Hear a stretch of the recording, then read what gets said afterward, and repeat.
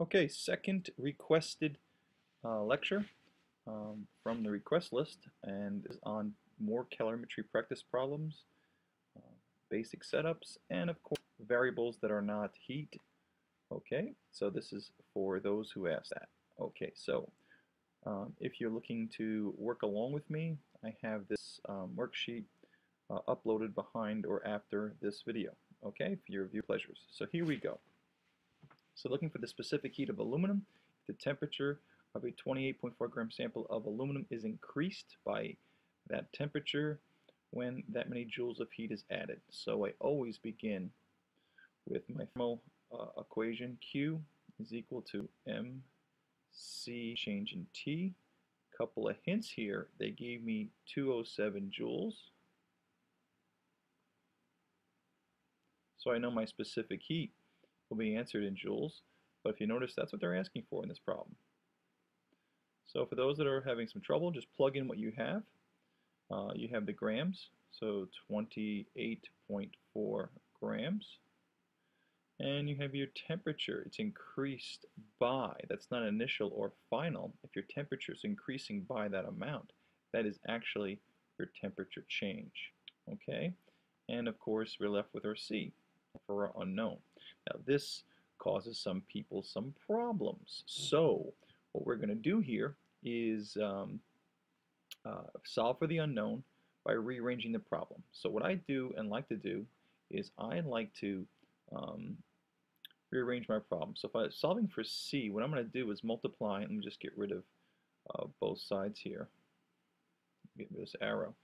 But I'm going to times this side by 1 over m change in T, and I times this side by 1 over m change in T. And what this is going to give me is that these values will cancel, and what I'm left with is an equation that gives me C is equal to Q over m change of T.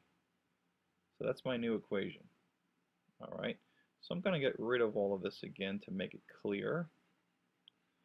Okay, so again, my new equation solving for Q, this is just basic algebra, is that C is equal to my Q over mass times change in temperature. If you notice, that's the units for specific heat. The amount of energy it takes to raise 1 gram of substance, a change in temperature, some degree. Okay, so let's go plug that in. Let's go move this here. We're solving for C, so I'm making this nice and clear. So if I come over here, what's my Q? Well, my Q is, they gave me the heat to be 207. That's my joules. The mass they gave me was 28.4 grams, and my degree change in Celsius is 8.1 degrees Celsius. That is equal to my C. Do you see it? Yeah. Okay, so put that in our calculator, and let's do that. I'll do that right with you. 207 divide by, now be very, very careful here. Okay, you cannot divide by 28 then multiply by 8.1. This, okay, these two numbers have to be multiplied by, but put them in parentheses because your calculator will do the order of operations differently than you're thinking in your head.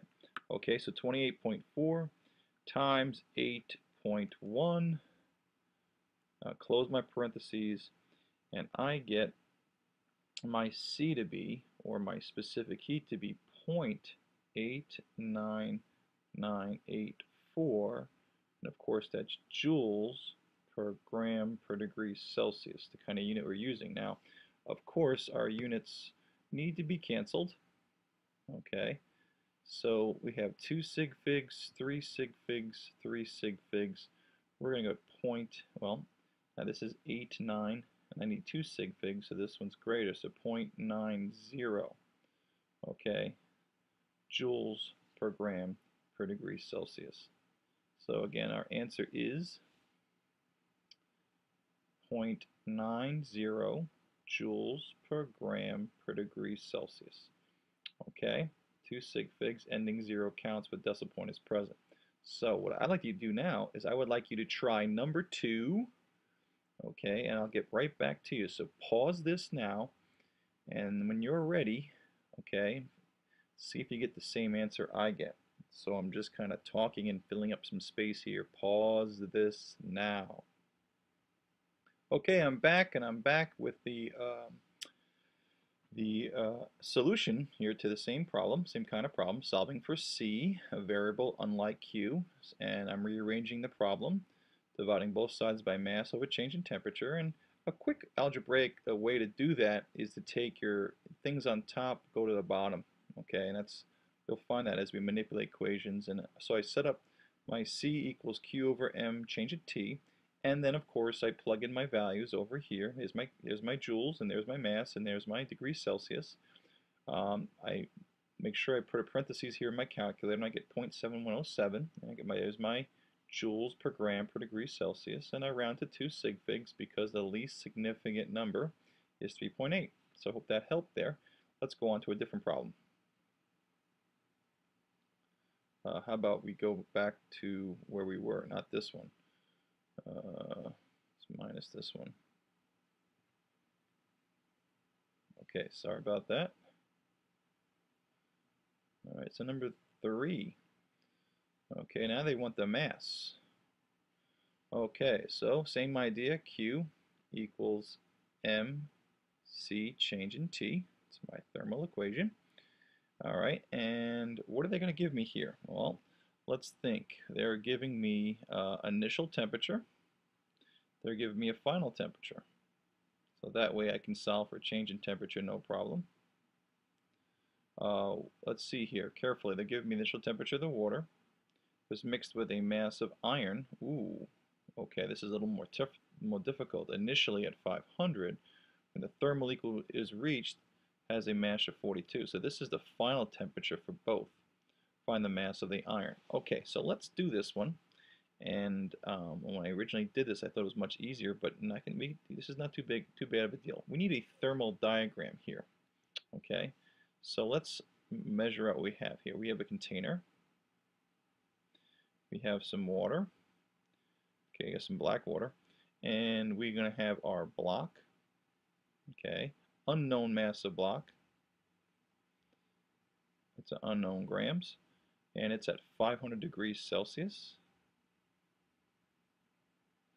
Okay, and the water initially is at 20 degrees Celsius. So clearly, my friends, we are going to have a transfer of heat from the warm block to the water. We can only assume there's no cup or anything else involved because they don't say so. So my thermal equation is Q of the water has to equal Q of my block. Nothing else is involved. Energy absorbed equals energy released. So we have the mass of my water as 240 grams, and we're going to use specific heat of the water to be 4.18 joules per gram per degree Celsius.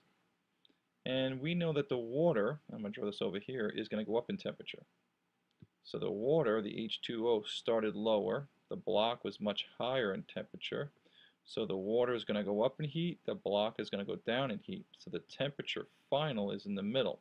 So that means water's temperature initial is lower than its temperature final. So I'm going to go TF minus TI. Okay, so the temperature final is what we're trying to solve for, minus the initial. The initial temperature is 20. And that's how I solve this. Again, I'm keeping these things positive. Okay, Q of the block. What's the mass of the block? Okay, well, we don't know that. Okay, and, well, we do know temperature final. I'm sorry, Bad Grodsky. Okay, we do know. We do know the temperature is 42.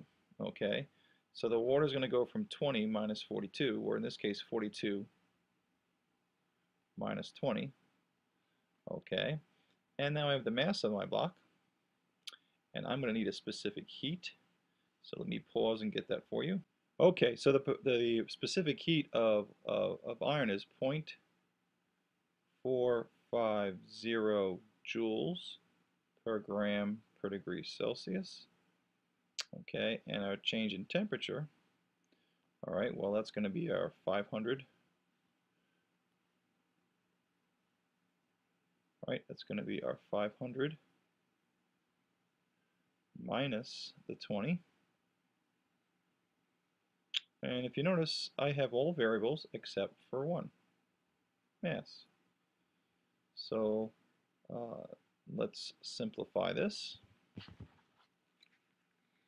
And what we have is clear 240 times 4.18, okay, times what 42 minus 20 is, and I get a value that looks like this, 22070.4. Okay, and let's go find these numbers here. This is going to be this times m, and we'll have some number m, and then we'll divide by that to get that m out of the way algebraically. So let's go find that. 0.450 times parentheses 500 minus 20. I guess I could have done that in my head, 480, but hey, good practice, I guess. So I get 216 m. All right, and let's change colors because I'm a colorful guy. And let's go rearrange this equation to solve for it. So we get 22070.4, or 4, and we divide by 216, and that's going to be my mass. So here we go. 22070.4 divide by 216, and I get my mass to be equal to 102.177, and that would have to be grams, because if you noticed, everything kind of cancels out here. This is degrees Celsius, this side is joules, and we're going to have degrees Celsius. This is a degree Celsius, and notice these joules would cancel with these joules. This degree Celsius change cancels out here, and you're left with grams. Okay, so that's why that comes out. Now we have, well, this is a weird question. We have 1 sig fig here, it looks like. So, silly kind of question. So we have to round this to 100 grams with 1 sig fig. Okay. Now, this is a nice little problem because it made me think about using thermal diagrams, but in essence, I really didn't need this. I thought there was more to this here, but obviously, they gave you the change in temperature. They gave you the mass. The specific heat would be normally given to you, so you're solving for the one unknown. Okay, if you had this energy here, okay, and that's essentially what you really have in a regular, very simple Regents level question, they would say, hey, if there was 2207 joules of energy that was exchanged in the calorimeter, okay, what was the mass of the block? And you would have all these other values and just solve for m. Now, how would you solve for m? Well, if this is specific heat and this is change in temperature, you should be able to figure out by moving these guys to below, it would be joules over C, change in temperature. And that's what you're solving for. Now, specific heat, let's look at this carefully. Joules, specific heat is in joules per gram per degree Celsius times degrees Celsius. And you can see that degrees Celsius would cancel, the joules would cancel, and you'd be left with 1 over grams, which is the same thing as grams. So that's how that came out that way. So in a Regents question, maybe they wouldn't go to this great lengths with this part right here to make you think. They'd give you this value, and they'd give you the specific heat, which we just did here, and the change in temperature we just did here. And they expect you to solve for the mass. So for those that are having problems with the other variables, they just solve for that, okay? So what I'd like you to do now is try the next one. Now, whether you want to take that Q that I just did and make it into a number and then make it equal to the M here, be my host. So try number 4. You're going to need the specific heat of aluminum. Okay, so aluminum's specific heat is 0.910 joules per gram per degree Celsius. Okay, now try this problem. Okay, I'm going to pause the video and go back and try this and see what you get. Okay, so we're going to pause right now. When you put this back on from this position, I'm going to put in the results. You should have paused. If you haven't paused, just wait. If you have paused, keep waiting. I will appear with the solutions shortly. Okay, I'm back, and what I got here is my thermal diagram. 400 degrees aluminum block, 25 degrees water. Nothing else is mentioned, so the block energy equals the energy of the water. I flipped it around this time because in this time, okay, I notice that I have all the parts of my thermal diagram for the block right here. So I found the total energy for my block. And this is kind of like a Regents question. Let's say, hey, the total energy released by the block was 39,312 joules. What's the mass of the water that accepted that energy if its final or its change in temperature was 55? So you plug this in. Notice what I did here is I rearranged my M just like you did for the C in questions 1 and 2. And this time I have joule over the specific heat over 55. All I did was put these components here on the bottom. Okay, and I solve for that. Notice joules cancels, degrees Celsius cancels, and I have 1 over grams, which is the same thing as grams. Anyway, put it in my calculator. Don't forget to put parentheses with these two values, and I get a mass of 170. I round to 1 sig fig because this silly question has 1 sig figs kind of numbers here. Okay, and that my answer is about 200 grams. Okay, so hopefully you see that. Okay, and this is the watered down version would be given the heat here. The honors version would be giving these quantities here. Okay, so I hope that kind of helped in doing variables other than just heat. You had specific heat. Okay, the other two, which I'm going to leave alone, are number 5 and number 6. And if you read these questions here, they're looking for the final temperature of the system, and that's something we've already have done. I'll just lay this one out for you because it looks very simple. Okay, this one says I have 59 grams of water at 13 degrees Celsius. It's mixed with water at 72. Find the final temperature of the water. Well, you're pouring warm water into, you're pouring what? Cold water into some hot water. So Q of let's say the hot H2O has to be equal to the Q of the cold, L in there, H2O. Okay, so you're going to have MC change in T for both. You have 59 grams here, and you have the specific heat is 4.18 joules per gram per degree Celsius, and we have a temperature change. Now, the hot water is at 72, and this is where you definitely need this. So you have the 72 degrees hot water, and you've got the 13 degrees cold water.